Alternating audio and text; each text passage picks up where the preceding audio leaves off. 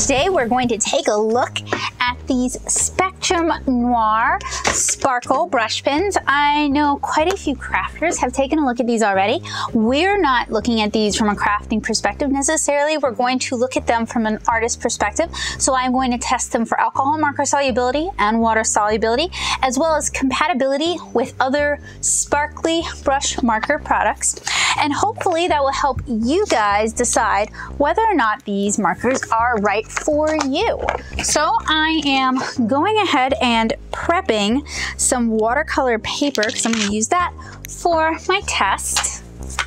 Just move that out of the way. And we're going to go ahead and unbox these and get them going. I picked these up on sale at Michael's. I had a coupon, so of course I'd been interested in them for a little while, and I got the vintage bloom because it seems to fit the colors I use. So they have one of those rings, as well as a color indicator on the cap and on the body. This is Fig. So let's see, there we go. Remove the ring, screw it back into place. I'm clearly doing something wrong here. No, I'm doing it right. I'm just having trouble. There we go. You need to apply a little bit of pressure, apparently, when you're screwing it in. So you need to use some force to get these started. Now, unfortunately, trying to uncap this thing. Let's try a different, no? Okay, all right, so I'm having a lot of trouble with these. I am going to step away, I guess, and figure these out, and I'll be right back. So I've been messing around with it. I still can't get it open.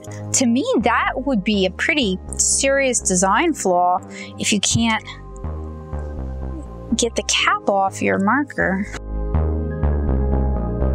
And I'm having trouble getting them to like post onto the body as well.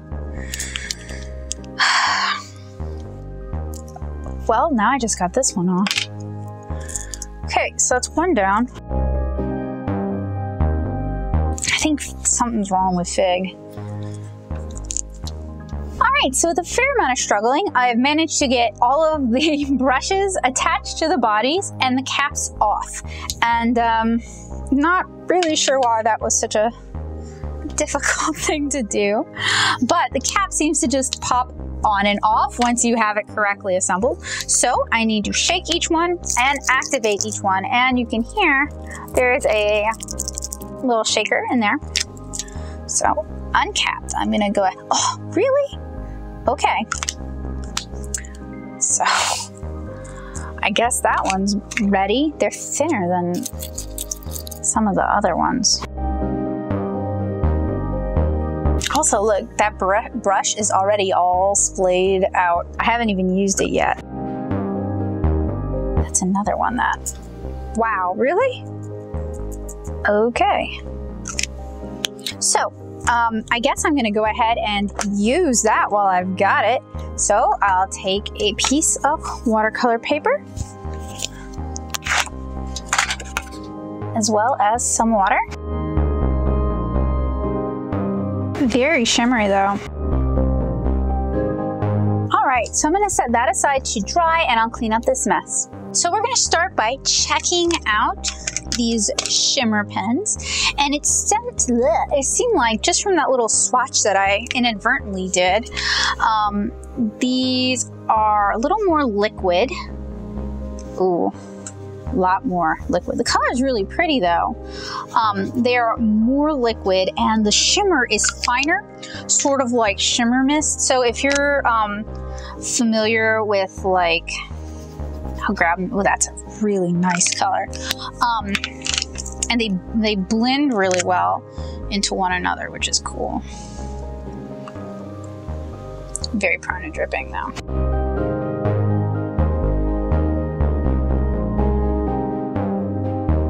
Our brush letter is not all over these. No, I haven't forgotten that train of thought. I'll show you all in a minute. So for those of you who are familiar with scrapbooking supplies, these remind me of Tattered Angel's Shimmer Mist, and they're really pretty, but pretty much everything is water reactive, so I can only use them with alcohol markers, really. But these sort of remind me of that, except more intense color. So I'm going to do a light spritz and hopefully get some color movement. Trying to get just a little bit. It'll make a pretty background. Okay, so while these were wet, they were reactive into each other. They are water reactive. So I'm gonna set this aside and let it dry. All right, so this has had a chance to dry. I'm gonna go ahead now and spray it again with water, as well as a little bit of that Tattered Angel spray, just to see if it's going to be reactive. As you guys can see, it has a lot of shimmer in it, but the shimmer is not colored shimmer. It's silver shimmer that might pick up some influence from the color that is in the pin itself. And I'll also use a water brush. It's not a particularly good water brush, unfortunately, to see if I can move some of the color. And it looks like the shimmer moves, but not too, I mean, the color will move if you sort of scrub at it, but it isn't immediately reactive. So I'm gonna go ahead and add a little bit of the Tattered Angels on top. And this one has a bit of gold shimmer in it, and I will let that dry. And then we're gonna compare these brush markers to other popular sparkly brush markers, such as the Wink of Stella and the Wink of Luna.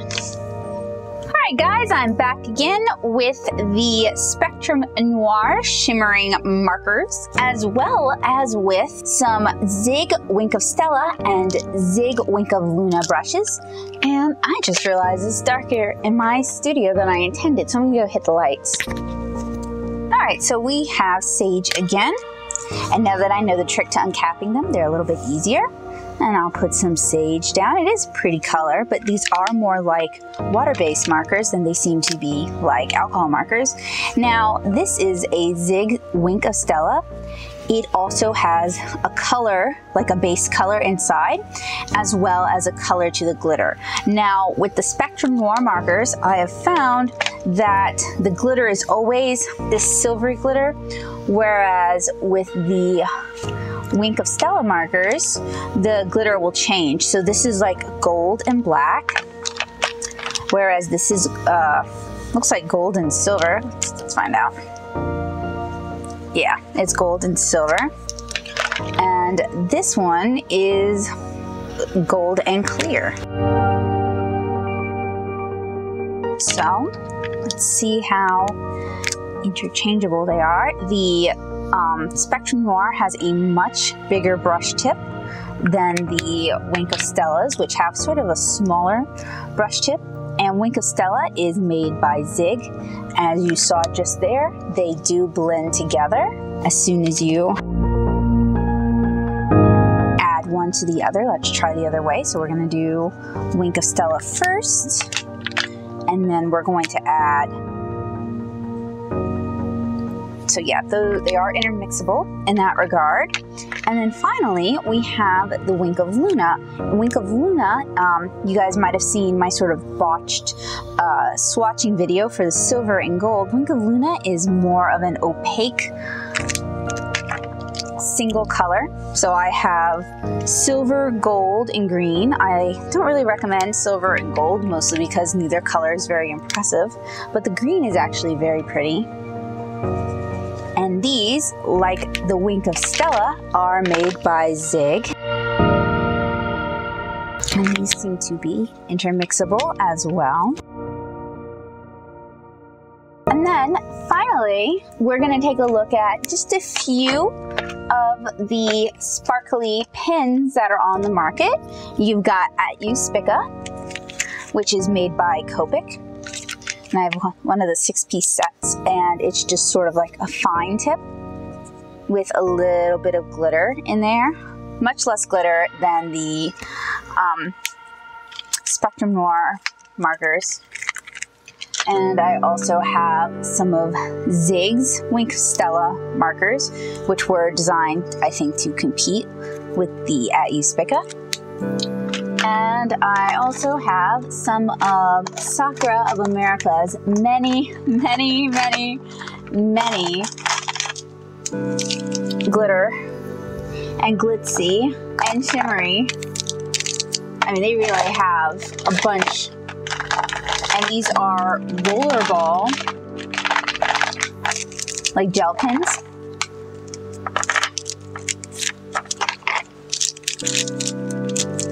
Oh, I have a couple of Signo mixed in there.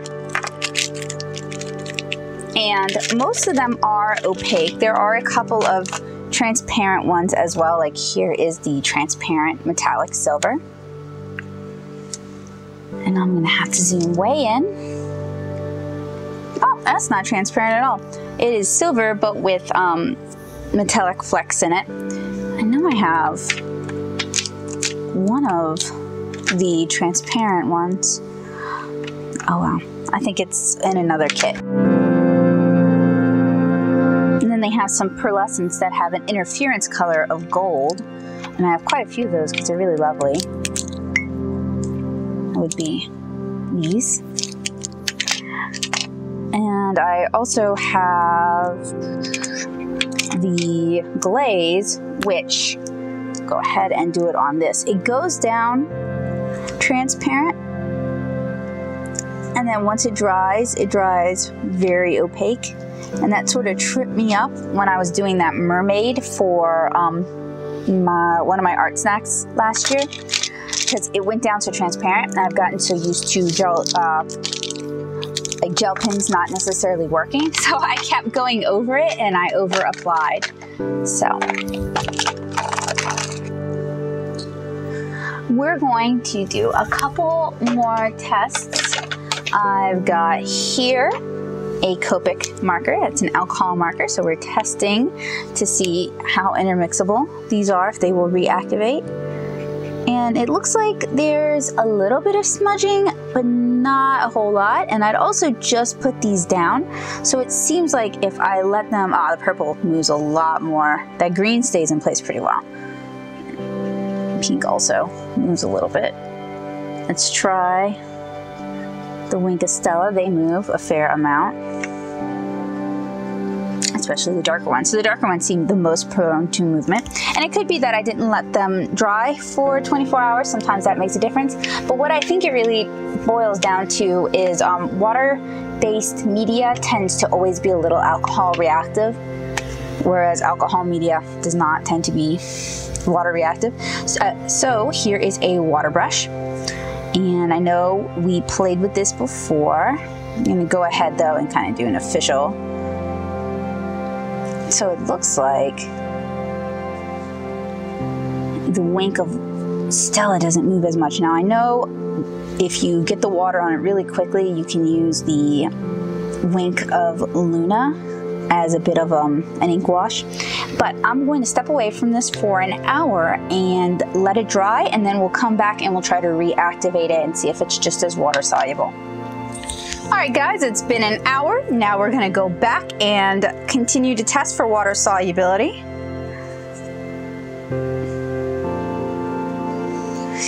Sage still seems to be somewhat water soluble. This plum color, which is a beautiful color by the way, is still very water soluble. The pink is less so, but will move. Now let's try the Wink of Stellas. All right, the black is pretty solid there. Getting a little bit of movement. Oh, I'm sorry, a little bit of movement, but not a lot. The gray has more movement. And I'm sure the silver, no, silver's holding pretty steady. Just some of the sparkles will move. All right, guys, so that was water solubility for the Spectrum Noir. Sorry, Spectrum Noir Sparkle So, what is my final opinion on these? Well, I really like the colors that I did actually get. I've only seen them sold in sets of 3, and you can find them at Michael's and Joann's and those sort of places. I wish they were sold open stock, because this set happened to have 3 colors that I can see myself using, but this was like one of very few sets that had 3 colors that I knew I would use. And it would be nice if you could also pick up colors as you need to replace them or need to refill them.